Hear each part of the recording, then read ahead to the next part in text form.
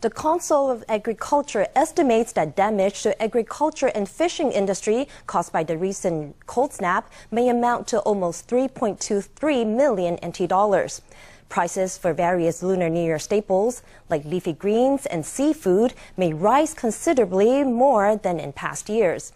The worst affected municipalities include Miaoli County, Hualien County, and Taoyuan City.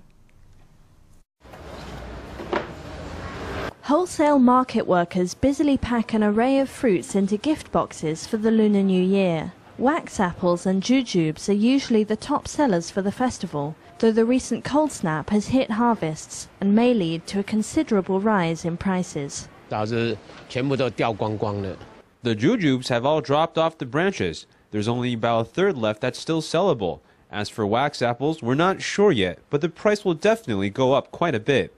All of these fruits were ripe before the cold snap, ready to be harvested just before Lunar New Year. But the unrelenting cold has taken a drastic toll on the fruit and vegetable harvest.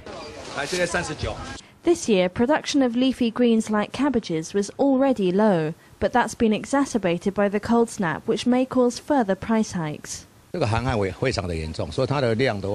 damage from the cold is very serious. The harvest has decreased by at least a third. Spinach, bok choy, crown daisies, Fukuyama lettuce, and other leafy greens are all damaged by frost, so prices for all of these will go up.